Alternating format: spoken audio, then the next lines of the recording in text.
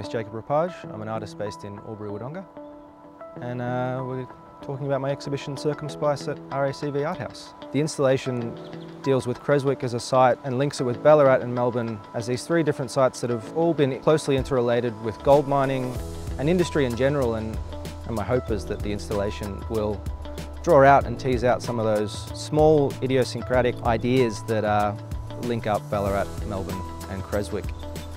And the blackwood frames that appear in the exhibition are based off around a 1940s, 1950s map of Creswick, and they adhere to this very strict geometric grid. And for me it's both a reference to Creswick as a site and a place, but also draws back to Melbourne and sets up these links about how we divide and try to make society communities efficient. It functions very obviously as a way to hold photographs and help to set up these thematic links between images. And so the materiality of the installation is really important, and blackwood for me is something that, as resistive to fire and as a native species to this area, it feels quite pertinent as a material that holds quite a lot of different metaphors in how we relate to environment and industry, and fire as both a regenerative and a destructive practice.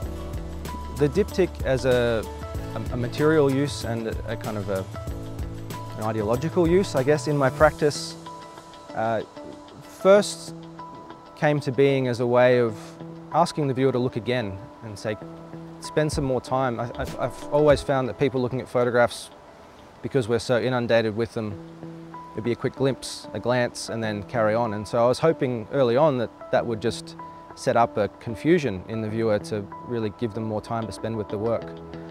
The exhibition title, Circumspice, helps to frame those diptychs, but also draws more generally as a way of thinking about the exhibition. It comes from the School of Forestry motto, and it means to survey, to look closely, to pay attention, to look again.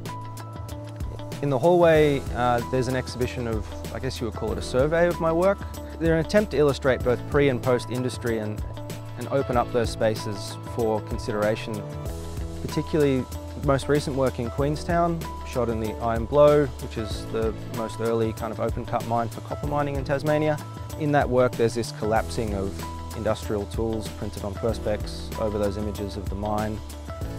And those works sit really nicely with the rest of the works in the hallway as this thoroughfare and through line for mapping regional New South Wales and Victoria and Tasmania and how all these sites might be interwoven and linked. A really key part of the installation in ArtHouse is Builder, an artist book. The book itself is designed very specifically in the way that the exhibition is quite static and quiet. The book allows the viewer, I hope, to move more directly between the city and the town. And there's kind of an openness in certain pages that allows you to spend time considering the relationships between images more directly. The installation also includes a number of other works on the floor, effectively. The first work that you'll see as you walk in is Creswick State Forest Kodak Portrait 24 hours. It was made by burying a roll of film in the ground for 24 hours. My hope is that it sets up a question about environmental agency and what that relationship is between environmental sites that we use for production and industry against the very strict harshness of some of the architecture that you'll see on the works on the wall and in the book. After you visit the installation, I hope that you might take the time to head out to Creswick, walk around, survey the spaces and the sites, see if you can see any of the architecture or images that are in the book on the wall, and think about our relationship to place, environment, and how these shadow places of production link up to cities like Melbourne.